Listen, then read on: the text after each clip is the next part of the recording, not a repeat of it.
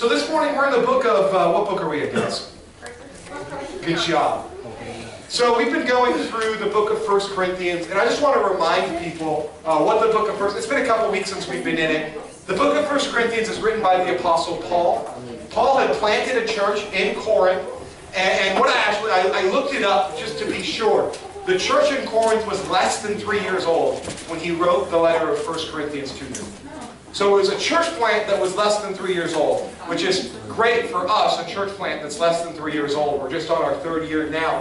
And I felt like the Lord was putting on 1 Corinthians on my heart as a church plant in a similar situation to take heed to the warnings, to the rebuke, and to the edification that Paul gives to the church of Corinth. I believe that it was edifying for them then, and it was edifying for us now.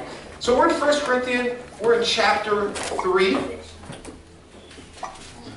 Today's verses are going to be 1 Corinthians 3, 16 through 17. Now, up until this point, the 1 Corinthians has been about really one major overarching theme, and that's division in the church. This idea that some people were following Apollos, others were following Paul, others were following Cephas, even still some were following Christ, and they were using who they were following as a divisive point. And Paul wasn't saying it's wrong to follow Paul or to follow Apollos or Cephas or Christ. What he was saying is it's wrong to take pride in that, to look down on your fellow believer because you like Apollos' teachings better than Paul's teachings. Or because we're non-denominational, sometimes we're like, well, we just follow Christ, so we're better than you Methodists who follow John Wesley, right? Paul calls that out too. He says, if you're being divisive because you follow Christ instead of Paul, it's just as wrong. He says, look, we need to stop being divisive and we need to be united as one body. Then he furthers that point by talking about humility. And that's where we got the Be the Fool series, right? Where he talks about humbling ourselves. If we realized how low we really were, then we wouldn't even have these foolish divisions because we would be so utterly dependent on Christ. Dude, whose kid is that? I know, right? Dude. Now we get today's passage. I want to read this. 1 Corinthians 3, 16 through 17. Do you not know that you are God's temple and that God's Spirit dwells in you? If anyone destroys God's temple, God will destroy him, for God's temple is holy, and you are that temple. Do you not know that you are God's temple? Now, when you read this verse for the first time, if you take it out of context, if you forget what this letter is about, and many Christians do this, they take this, do you not know that you are God's temple, and they apply it to themselves as an individual. And they're saying, see, we are individually God's temple. And it is true in chapter 6 that Paul talks about each and every one of us individually being God's temple. But at this particular point in the letter, here in verse 16, Paul's not talking to the individual, he's talking to the church. He's been talking to the church this whole time. Every time he's saying you, the church in Corinth. You, the church in Corinth, are God's temple. And so eventually, and we'll get there as we get to chapter 6, we'll talk about us individually as the temple. But what he's not talking about is being healthy. All right, I just want to make that very clear because people take this verse and health nuts use this and they say, well, don't you know that you're God's temple? And anyone who destroys God's temple will be destroyed by God. If that is the case, then somebody needs to warn Taco Bell for destroying my body because God's about to rain fire and brimstone down on them. Let me tell you, flipping Taco Bell, that Westdale Taco Bell destroyed me, man. That's not what the quesadilla is delicious. Why you gotta say that, man? I vowed to my wife that I would never eat Taco Bell again. It's bad for our marriage. But dude, that quesadilla is good. My mouth's all watering. Thanks, Dustin. So what he is talking about is he's talking about the church. He's saying, church in Corinth, you, the body of believers, the building and those who fellowship inside of it, do you not know that you are God's temple and that God's Spirit dwells within you? It dwells amongst you, church. It's there when you fellowship, where 2 or 3 of you are gathered, God's Spirit is there, and thus you are God's temple. And so it is with Christian Life Church. With this building, with these 2 rooms that we fellowship in, with this congregation of believers, we as a church are the temple of God. The church downstairs, the sanctuary. Them as a church is the temple of God. When 2 or 3 believers, regardless of what congregation they go to, when they gather together as a congregation, they together are a temple of God. The Spirit of God dwells there. The church that meets in Africa under the big tree, and that tree around it, and those who gather around it, man, that tree is the temple of God. You guys picking up what I'm laying down? I want you to get the right context of this verse. And honestly, I didn't even know this until I was studying for today's sermon. Because when I read it, I definitely thought he was talking about us personally. And then I started to read the commentaries, it made abundant sense. Look, Paul's talking to the church here. If he just changed it and started talking about health, it would make no sense in the context. So he's saying, you church, you are the temple of God. You guys following me so far? So I just want to give you all a quick lesson this morning about the significance of the temple of God. Because sometimes we as American believers who don't have the Jewish history and the Jewish roots, we don't understand the significance of this word temple. For Paul to be saying, you are the temple of God, what's the significance behind that? The significance is this, that the temple historically has always been the place on earth where God decides to dwell. Right? And in the Garden of Eden, God's original plan, His perfect plan for us, was to be walking with Him, talking with Him, fellowshipping with Him. Right? To have a one-on-one conversation. He wanted to be close with us. But we messed that up. And we ate of the forbidden fruit, and part of our punishment was separation from Him. But God has always desired to be close to us. And so now there's this separation. And quickly, God began to come back and to be close with us again. First, He did it with the Ark of the Covenant. He said, build this ark, and I will send my Spirit, the Holy Spirit, to indwell in that ark so that I can be close with you. So that I can be with you amongst the camps. He did it in the burning bush, where He came to the burning bush. The Ark of the Covenant traveled, and they made this special tent, and they called it the tabernacle. And that tabernacle was the first temple built by man's hands for God to dwell within it. And then King Solomon said, look, we need something better than just this ark. All of us people have these beautiful homes, and God's got this box. We need to make something better for Him. And so David said that, and Solomon built the temple that David had envisioned. And Solomon built this beautiful, ornate temple. And in this temple, there was this place called the Holy of Holies. And in the Holy of Holies, that is where God dwelt. God indwelt inside the Holy of Holies. And if you don't know, I'm giving you a lot of theology here. For most of us, this is just kind of a recap. Holiness means separation from sin. It means to be separate from. God is holy. He cannot be in the presence of sin.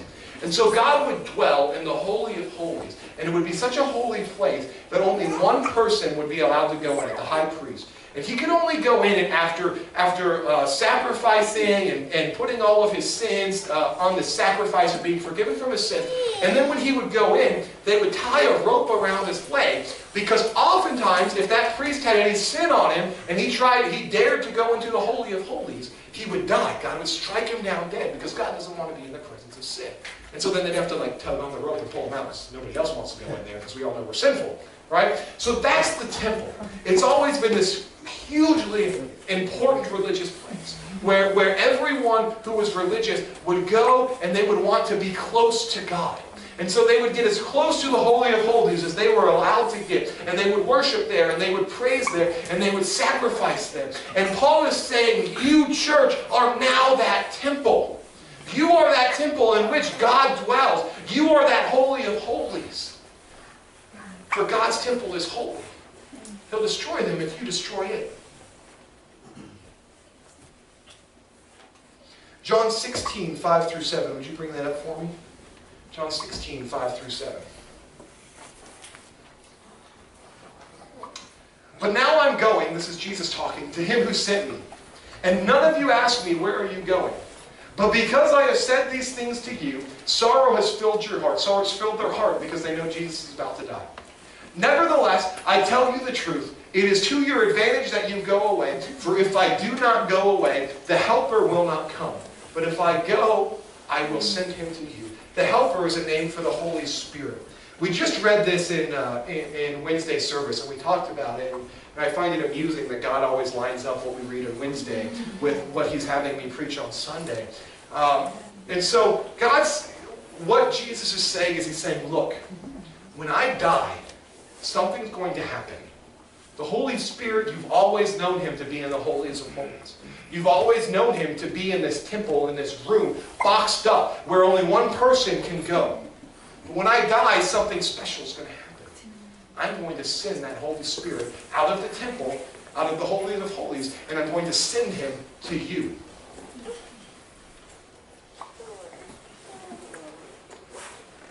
He's talking both to individuals, as we'll talk about when we get to chapter 6, but also to the body of believers. So first, God was in the garden with us. Then he was in the Ark of the Covenant. Then Solomon's temple. Then he came to us individually and as the church. And one day, we'll be celebrating with Jesus, walking and talking with him on the streets of gold in New Jerusalem, just as it was intended for us to be doing in the Garden of Eden. We're going to get back there. And look what happens when Jesus dies. Matthew 27, 50 through 51. This is so amazing if you've never studied this. This is what happens when Jesus died. Matthew 27, 50 through 51. And Jesus cried out again with a loud voice and yielded up his spirit. And behold, the curtain of the temple was torn in two from top to bottom. And the earth shook and the rocks were split. The curtain of the temple was this very incredibly thick curtain. It wasn't like some curtain from IKEA.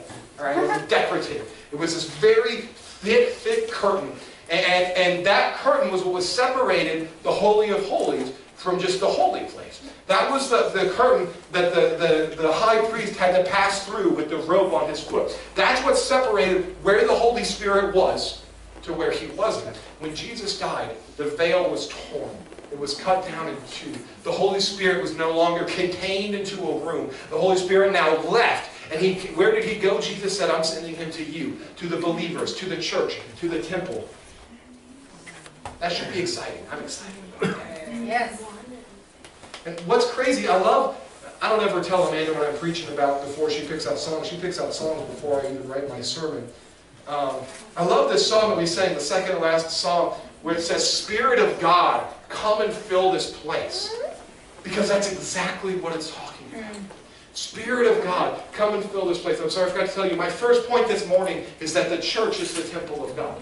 That the church is the temple of God. The church, both the building in which we fellowship and we as the body of believers, that is the temple of God. And maybe you've heard me pray before. And you've heard me say, Holy Spirit, you are welcome here. Holy Spirit, come. That song that we sang, Spirit of God, would you come and fill this place? Because I truly believe that before Jesus died, there was a place that was filled with the Holy Spirit. And now Jesus has made a way for this room right here to be that place. For the room downstairs, the sanctuary to be that place. For the Methodist church across the street to be that place. That God has made a way for us to be the temple of God. And it's important that you guys grasp this as we go into our next few points. That truly, we are the temple of God. That this place is God's temple.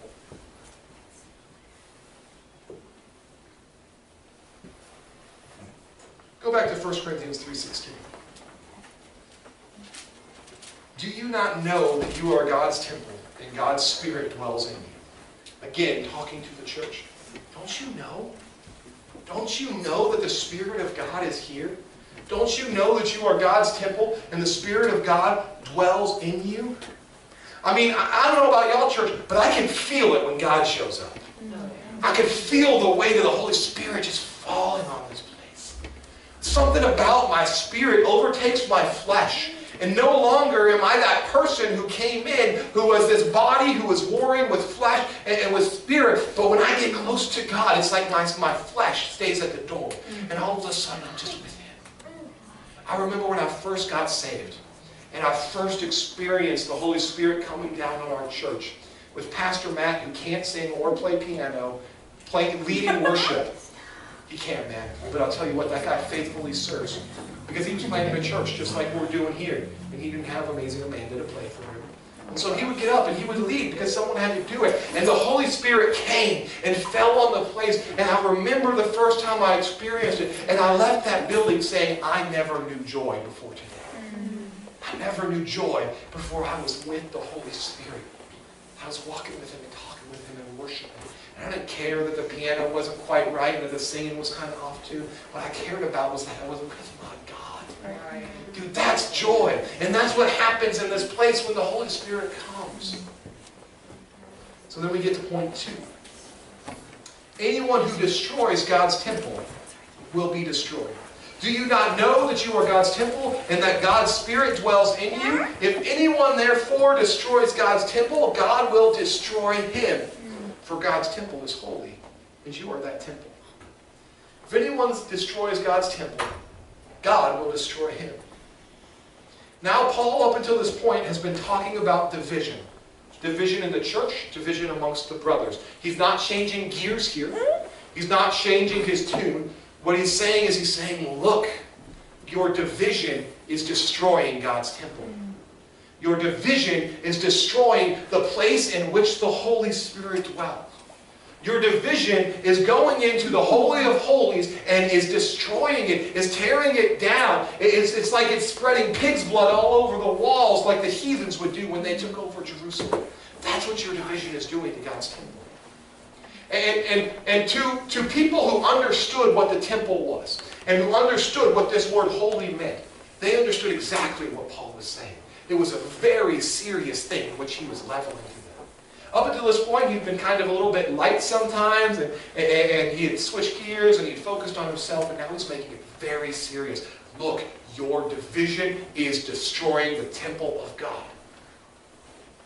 And if you destroy the temple of God, God will destroy you.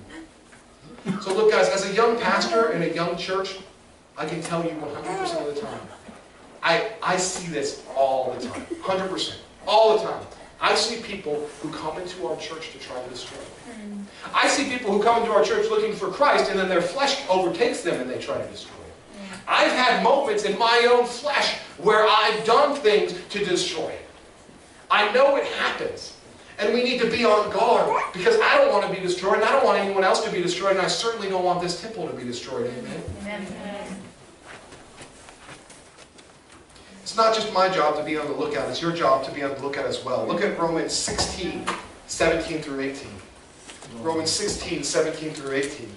I appeal to you, brothers, to watch out for those who cause divisions and who create obstacles contrary to the doctrine that you have been taught. Avoid them. For such persons do not serve the Lord Christ, but their own appetite, and by smooth talk and flattery they deceive the hearts of the naive. By smooth talk and flattery they deceive the hearts of the naive. I appeal to you, brothers, watch out for those who cause division. He's not talking to pastors, he's talking to church members, he's talking to the Church of Rome. I appeal to you, church members, watch out for those who cause division, who create obstacles contrary to the doctrine which you have been taught. Avoid them, for such persons do not serve our Lord Christ, but their own appetites. And by smooth talk and flattery, they deceive the hearts of the naive. Such people who come to divide, who come to spread lies in order to destroy the church, those people are not Christians. Paul makes it clear. There's no room for them to be Christians in this verse. He says, such people do not serve the Lord. Such people do not serve the Lord. I'm talking now about people who come in to secretly try to turn church member against church member, to turn church against pastor, to turn church against a different church. People who speak bad about this church or its leadership. Be on the lookout for such people. This is God's temple. We're its guardians and we're its servants. We're like the Levites.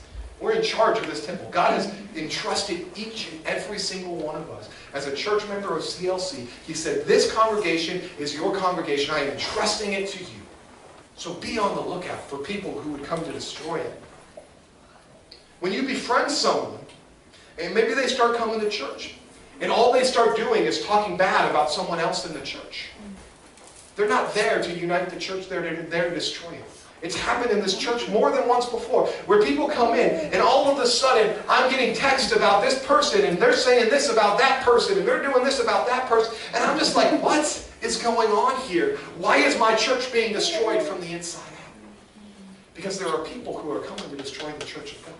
Such people aren't Christians. And it's not our job to call them out either. It's not our job to be like, how dare you? It's our job to love them and to pray for them that they would be saved. But we need to be on the lookout. We have no business being in divisive talk. If someone comes to me and they're like, man, did you hear what Dominique did? And he's such a scumbag and this, that, and the other thing. I'm going to rebuke them in the name of Jesus. I'm going to say, that's my brother in Christ. How dare you talk about him like that? This is my church, and I'm not going to let it be divided. Amen? When someone comes in and tries to take a leadership position, this happens all the time too. This blows my mind. It cracks me up. When people come in and they just try to quickly take a leadership position in our church, I don't know them. I don't know where they come from. And they're just like, hey man, hey, I came from Texas and I've preached 1,000 sermons to 1,000,000 people. And I really think that I can do a great thing here and blah, blah, blah. And I'm like, oh great, where's your church? Oh, I don't have a home church right now, but I'm telling you man, I'm a great preacher. And I'm just like, really? You preach to 1,000,000 people and you want to come and preach at our little church? Little 15 people church? Red flags go up. Red flags go up when people come boasting about themselves and trying to take a leadership position. Because I take these words seriously. I believe that there are people who come in order to seek and destroy this church. I have seen it happen in other churches where people come in and they act all spiritual and they act all holy and they try to stand up, and then the next thing you know, there's this church split because this one spiritual leader who no one knew but someone took his word for it, came in and started preaching and then turned the church against each other. Be on the lookout for such people. Matthew 7:15, beware of false prophets who come to you in sheep's clothing, but inwardly are ravenous wolves. Beware of false prophets who come to you in sheep clothing, but inwardly are ravenous wolves. I don't know how to say that any better. I would rather have a wolf in wolf's clothing than a sheep in wolf's clothing, I'll tell you that much. This is the reason why, just a serious example, because we have had people come in and ask to preach that I have said no to, who have told me how great of preachers that they are, and how holy they are, and how God's got a message, and I've been like, no. This is why I will let Will preach once a month, no problem. Even though he's only preached once before he came to this church. Because I know Will. And I know his heart. And I know whom he's serving. And he didn't come begging to me to preach. In fact, I asked him to preach before he asked me to preach. Because I'm looking at him and I'm saying, that's a sheep. And someone comes in who looks like a sheep, I don't know them. And I'm going to protect this church and I'm going to protect this flock. I ask you to do the same, church. Man, you got to be on the lookout. People will try to destroy this church, and I will not have it. We will not have a church split here in the name of Jesus. Amen. I don't care how small or how big we are, we will be united. I'm not letting people come in here to destroy our church, amen? Amen. And I ask you, church, to be on the lookout as well. Whether you stay here for the rest of your life or you move away and you go to another church, be on the lookout, man. Church splits are not godly in any way, shape, or form. God doesn't desire it. God doesn't want it. It's sinful. It's of the devil. And I don't want anyone in here to be a part of that.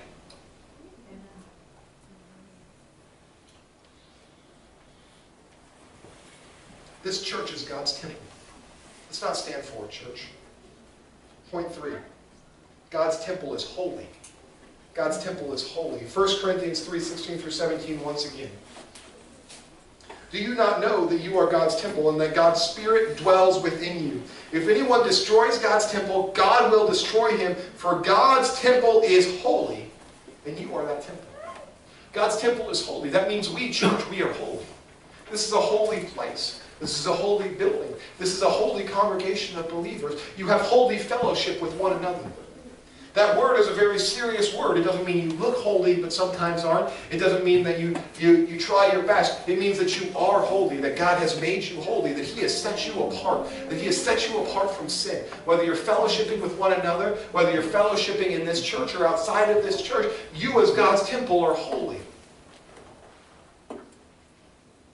Leviticus 20 verse 26 says this, "You shall be holy to me, for I am the Lord, and I am holy, and have separated you from the peoples, that you should be mine."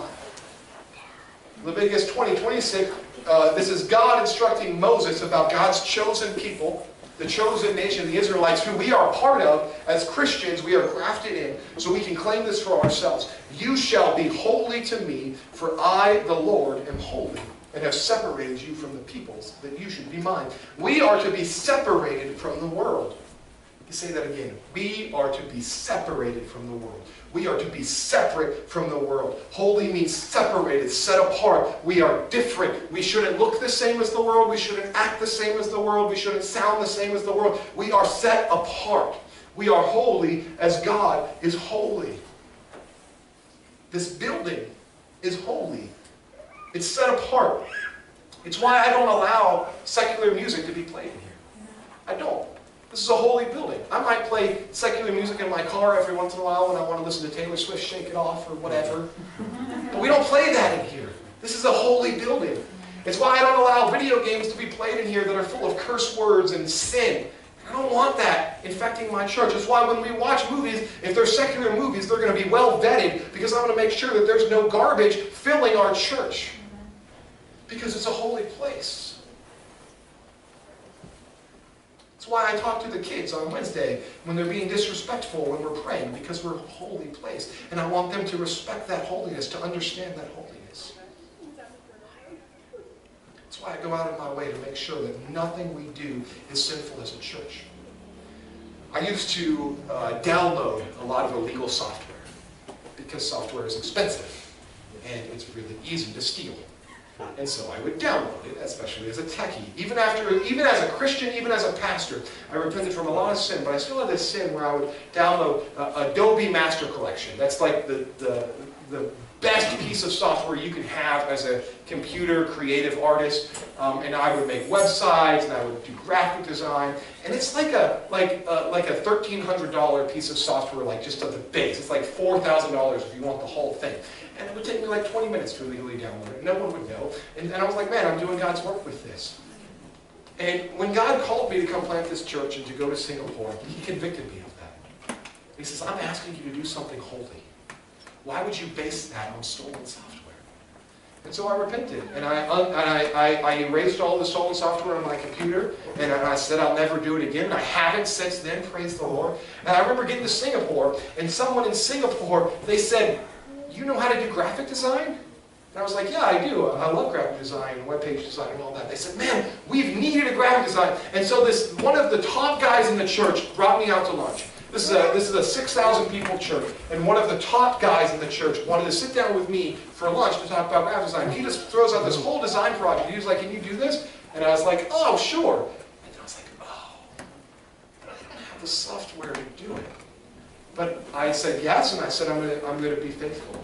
And lo and behold, Adobe has like this period of time where you can like try it for like a week. And I was like, I guess I'll just try to get it done in a week over the trial period. And as I'm doing that, I get a phone call from someone who wants to donate the entire software to me and my ministry. And they say, listen, I just feel like I want to buy this software for you. And they didn't buy the base model. They bought the $3,500 models so that my ministry could have a legal way to do what we do. So our church's website was built on that. Our logo was built on that. A lot of our videos are done on that. And I go out of my way to make sure we're not doing anything illegally because our church is holy.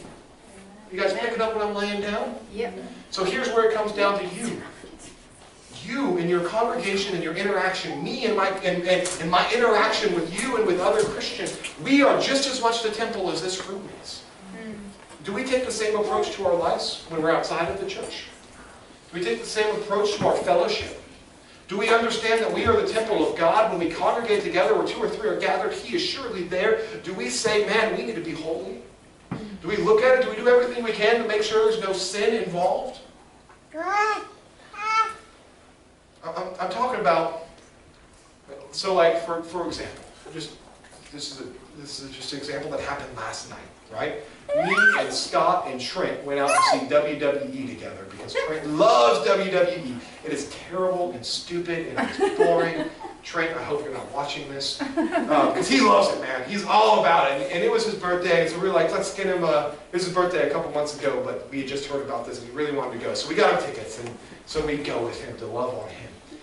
And me and Scott and Trent, as Christians, as believers, fellowshipping together, we are the temple of God. We are holy. Anyone destroys that fellowship that the 3 of us have, God will destroy them. That includes us, the 3 of us. And so as I'm hanging out with them, I'm thinking to myself, what's my conduct like? Am I telling inappropriate jokes? Am I looking at women who aren't dressed appropriately a little bit too long? Am I allowing us to badmouth other people? And as I'm fellowshipping together, I'm remembering, you know what?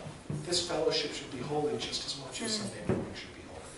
And the world should be able to look at us and see that we're holy. That doesn't mean we don't have fun. I mean, we have a blast, right? I ain't got no problem with Star hitting someone in the back with a chair for a quick laugh. Dude, that's awesome stuff. There's nothing wrong with having fun. It doesn't mean that me and Scott and Trent don't have fun together. Man, we had a blast.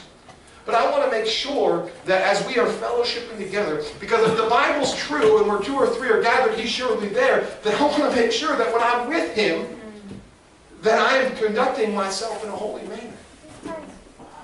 And so I challenge you too, church, to live your life like that. It's Matthew 18:20 that says that. For where 2 or 3 are gathered in His name, there I am among Him. And that means that I don't go out with my buddies after church and get plastered. Right? I don't just go drink until I can't walk anymore. Because I want to be holy. I want to be set apart. I want my friends to be set apart. I have known churches where the men's group will get together and we'll be all holy in the men's group. And then we'll go out and get drunk together. I'm like, just because you're in the bar and you're not in the church doesn't mean you're no longer the temple of God. Doesn't mean that God is no longer there amongst you. Doesn't mean that you are not supposed to be holy unto the world. And so that's what I'm reminded of today. I'm not here to play church. I'm not here to just be like, all right, man, on Sunday we're going to feel good. Man, I 100% believe that there is a living and alive God. And I 100% believe that the Holy Spirit is with me when I'm gathered with 2 or 3 other people, as the Word of God says. And I 100% believe that that is supposed to be a holy place. And if that's the case, man, I need to live like that. I need to take captive every thought in my mind and remind myself the holy presence of God is with us right now. Father, I just ask that we would all remember that. Lord, that none of us would think that just because we're in church or not in church, that our behavior should be different. Father, that none of us would ever think, well, I'm going to church so I should behave this way. But that we would think, well, I serve a holy God and He is with me and so I should behave that way. Lord, I want to be holy so that I can be with you. Father, I don't want to be like the priest that has to be pulled out of the tabernacle with a rope. Father, I want to walk with you and talk with you. I want to be holy. And then, Father, I thank you so much that through Jesus Christ you have provided a way for me to be holy. That you have provided that sacrifice. That you have provided a way for every person in this room to be holy. That you provided the sacrificial lamb. Father, I pray that we don't take advantage of that sacrifice. Lord, that we don't mock it and scoff it. And that we don't have to continually just be coming back in shame, but that we can live in victory, the victory that you've already won. Father, I pray that as we fellowship together, that truly we would be having church, that we'd be having church at Panera, and we'd be having church while watching Downton Abbey together. That we'd be having church, whenever we fellowship together. That we would be your temple. Holy Spirit, I pray that you open up our eyes to see you more. To see you while we're hanging out together. To see you while we're fellowshipping with one another and with other believers. Father, I pray that the world would look at us and they would see that we are different. And Father, I know that most of them will hate us for it. That's okay because they hated you first. Father, I pray that we would be bold enough to live like we believe it. In Jesus' name. Amen. So church, Amanda, I'll have you come up and just play something this morning. Just pawn the baby off on something. Man, I know it's a heavy message this morning, but I believe it was even heavier for those in Corinth who had that full understanding. And so I'll always say this. The beauty about Christianity is that God tells us what we're doing wrong before He judges us for doing it wrong. And that's nothing to be upset about.